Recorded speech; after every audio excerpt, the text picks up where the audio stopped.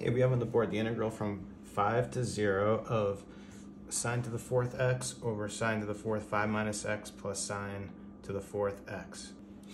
So what we can do on this, even though it looks really complicated, is we can use the King's principle, and I think that's going to help us simplify this pretty nicely. So for u, what we're going to do, we're going to substitute the sum of the two bounds, so it's going to be 5 plus 0, which is 5 minus x. And then for x, so then x is going to be 5 minus u, and our dx value is going to be minus du. Okay, so let's make the substitution and see what happens.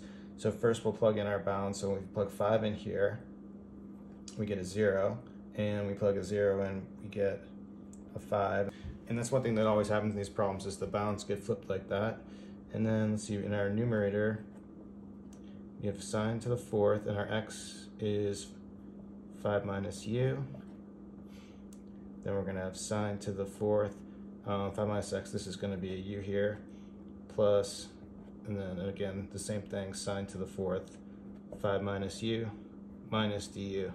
Then what I can do is I can take the minus sign and bring it out front and use that to flip our bounds, but I think I'm just going to do that and just write it in. So we're going to have 5 here and a 0 here, and this becomes a plus.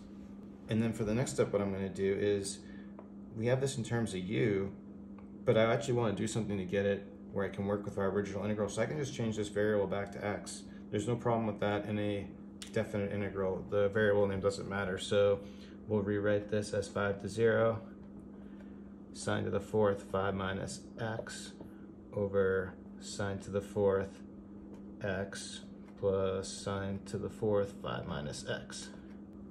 And then what we can do is just kind of to keep track, this is our original integral that we'll call I, but then we just manipulated it, and then this is also I, because these are all equal.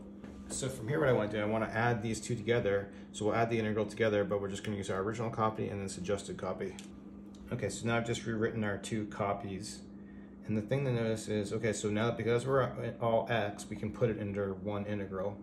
Okay, because we're adding and we have everything x. And then we notice because we have the same denominator, we can just add our numerators together. But when we do that, notice that what we have here is, in the numerator, we're going to have the exact same thing, sine 4x plus sine 4, 5 minus x, and that's exactly what we have here. So when we add these together, we're going to have the integral from 5 to 0 of just 1 dx. And of course, we know what the integral of 1 is. That's just going to be x evaluated from 5 to 0. Plugging that in, we end up with 5 minus 0, and that's just 5. And the only thing to remember is this isn't our final answer because we've got two copies of our integral. But that's easy to fix. We just divide by 2 on both sides, and for our final answer we have 5 halves. I got this problem from my quiz, King's Rule Integrals. I'll provide a link in the description. Please check it out. It's got a lot of good practice problems like this and some variety. Thanks for watching. Please like and subscribe. Have a good day.